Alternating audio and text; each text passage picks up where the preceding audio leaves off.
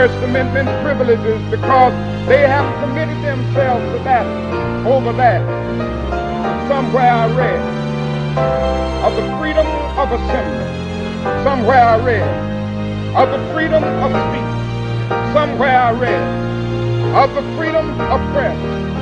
Somewhere I read that the greatness of America is the right to protest for rights.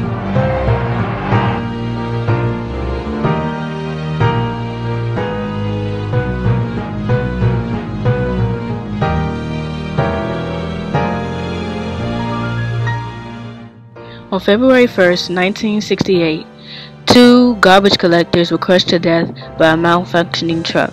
12 days later, frustrated by the city's response to the latest event in a long pattern of neglect and abuse of its black employees, 1,300 black men from the Memphis Department of Public Works went on strike. They demanded recognition of their union, better safety standards, and a decent wage.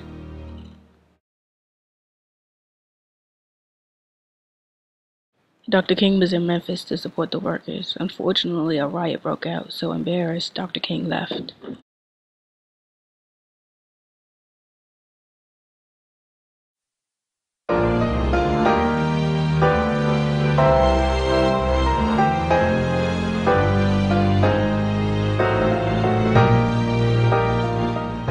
Dr. King traveled back to Memphis to demonstrate that a peaceful protest could succeed in achieving their goals of equality across the barriers of race. Dr. King was staying at the Lorraine Motel during his second visit to Memphis. While standing on the balcony in front of his room, he was shot in the face at 6:01 p.m. He was taken to St. Joseph Hospital, and at 7:05 p.m., Dr. Martin Luther King Jr., the voice of nonviolence during the Civil Rights Movement, was pronounced dead. The ending of his life lit the match that sparked a 5-day nationwide hell whose effects are present to this very day. Thousands of mourners lined the streets of Atlanta on April 9, 1968, as the civil rights leader was laid to rest. A public service was held at the renowned black institution, Morehouse College, while a private ceremony was held by the King family. The service marked almost a week of turmoil in the black community following King's assassination.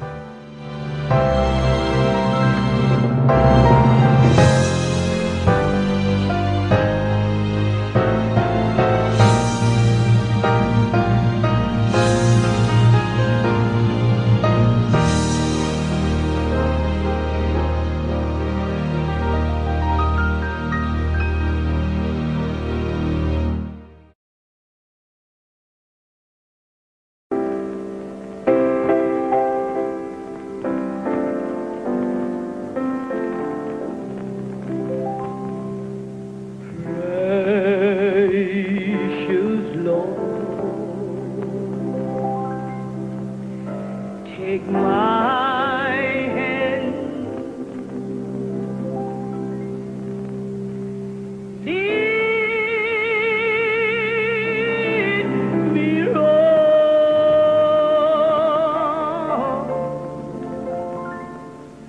and let me stand. I am tired.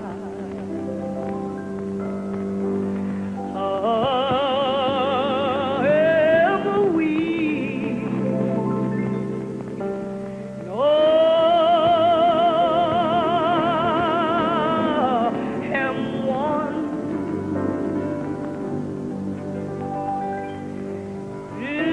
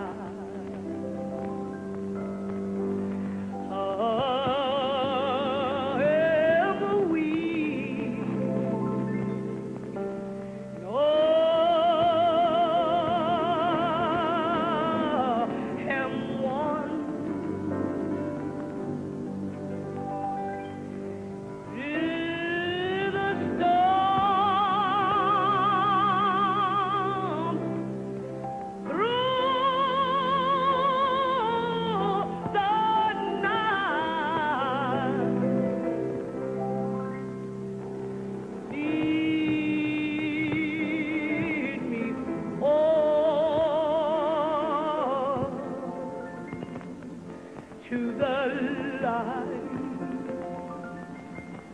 Oh, take my hand, precious Lord,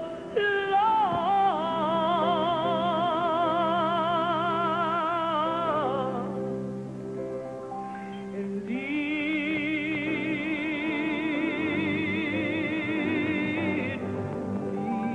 me on.